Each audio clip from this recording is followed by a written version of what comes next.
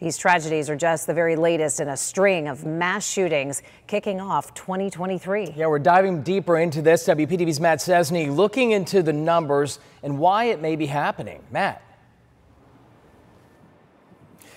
Yeah, Jay, Shannon, the why may not necessarily be an easy answer, but the frequency of these mass shootings is alarming. Already more than there have been days in the new year.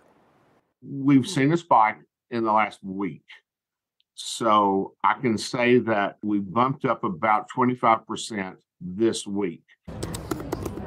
Mark Bryant would know these things. His website, the Gun Violence Archive, tracks all sorts of gun violence around the country. And this month, the data points to 39 mass shootings this month.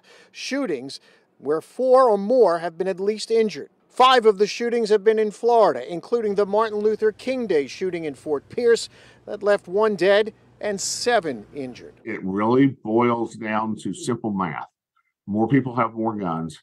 The guns are capable of carrying 30, 60, 100 round magazines.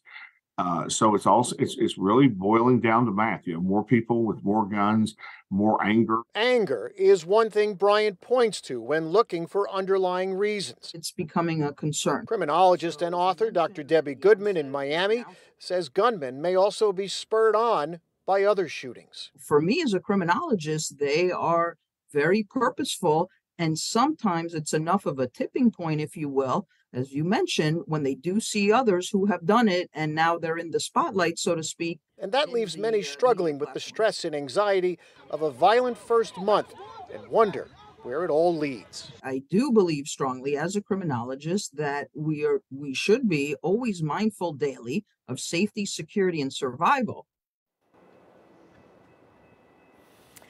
And that really is likely the effect this may be having on all of us. The thought now that this can happen anytime and anywhere. Live in West Palm Beach, Matt Cesny, WPTV, News Channel 5.